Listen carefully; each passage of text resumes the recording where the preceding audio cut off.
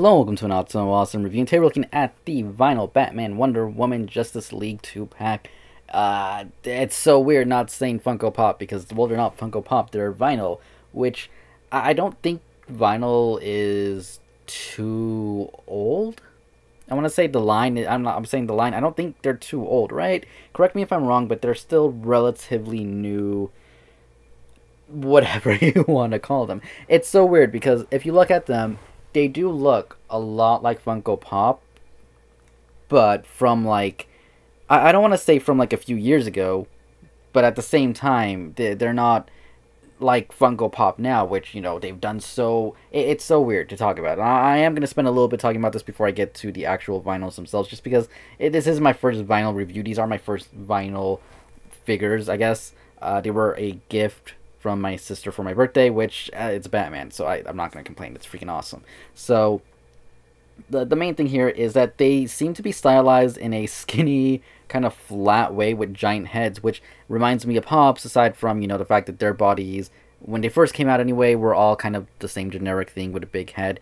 It's like that, but, you know, instead of the body being shaped the way they were before, this is a square, skinnier thing with a good amount of detail. I mean, they look really good. I'm gonna say that right now. The sculpt work on the newer Pops, especially almost all the ones I've been reviewing this year, you know, they've gone above and beyond. They look freaking amazing. They're killing the game with Pops. I mean, no longer do they all kind of look the same. Now, you know, we have things like Agumon, who looks like Agumon. He almost, aside from his head being just a little too big, and, you know, it's obviously that's kind of the Funko thing, the heads are big. Aside from that, you would think, oh, it's just a mini Agumon statue because of how much he doesn't look like a generic Funko Pop. If you guys get what I'm going with there. These vinyls, you can kind of tell they all fit in from the same line when you see these, when you see the Avenger ones, which I will be doing a 2-pack on that too, because, well, she got me one of those for my birthday as well, so thank you. But, yeah, I actually saw some of these. I don't remember if it was earlier this year, at the end of last year, that were from the Year Without Santa Claus, and I was kind of like, I kind of want those. What are these? They remind me of Dorbs, but I think maybe better. I don't know, but probably are better, because I mean, if you collect Dorbs, good on you. That's great. You know, a lot of people don't like them. I think they're okay. They're not my thing. I probably will get one eventually, just because my store has one that I kind of want, and if it's still there and it's, you know, still a good price, I'm probably gonna buy it, and it'll be awesome. But anyways, getting on with these two, they do look pretty cool. The heads are freaking giant. You can see they are oblong. I don't know if that's the right word. Going up really good. There is a little bit of sculpted work on both of these. You know, her nose is sculpted, her tiara is sculpted, his nose is sculpted, and the ears, her hair, and everything like that. The bodies do look pretty good. And let's just start off with Batman here, because why not? He is one of my favorite superheroes of all time, and even if it is the Justice League version, which, you know, loved or hate the movie, I still like Ben Affleck as Batman, albeit I don't like how they're portraying. That's just a whole nother thing. I don't want to get in an argument here, but the little vinyl thing, it looks really good. There's no detail behind the cape. I checked. I lifted it a little bit and checked.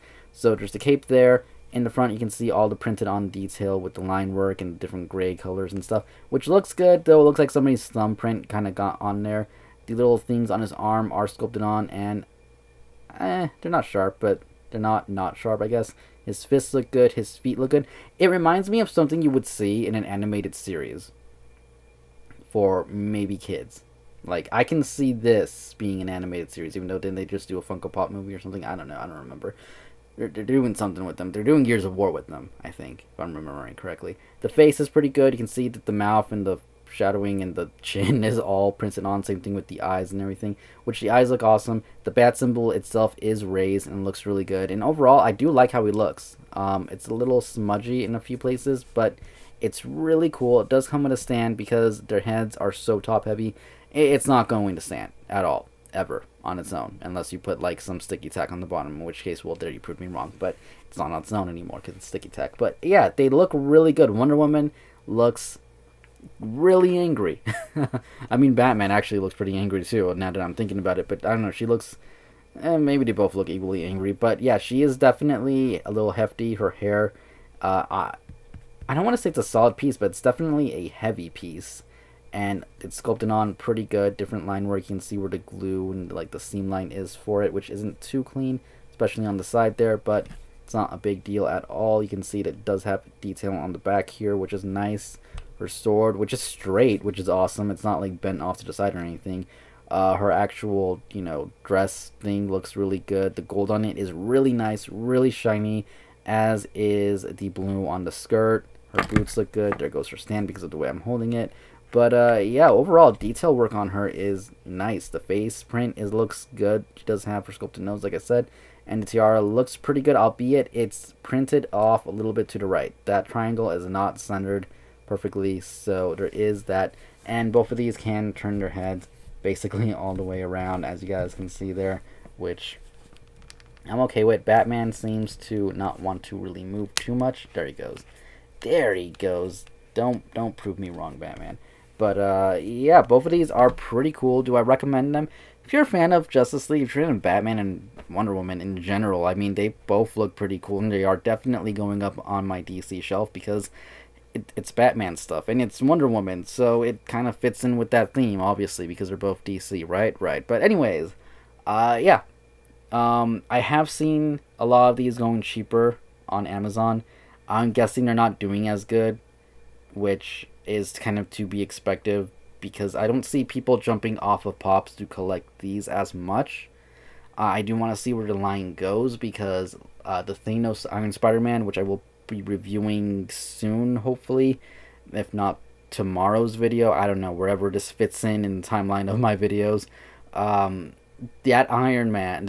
That's Iron Spider looks amazing. The Thanos looks amazing.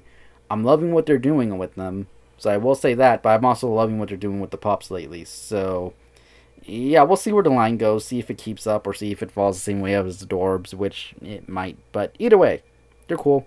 And that's pretty much my review of these. Anyways, hope you guys enjoyed it. If you did, hit the like button, comment down below, subscribe for more, and I will see you all later. Thank you for watching, and goodbye.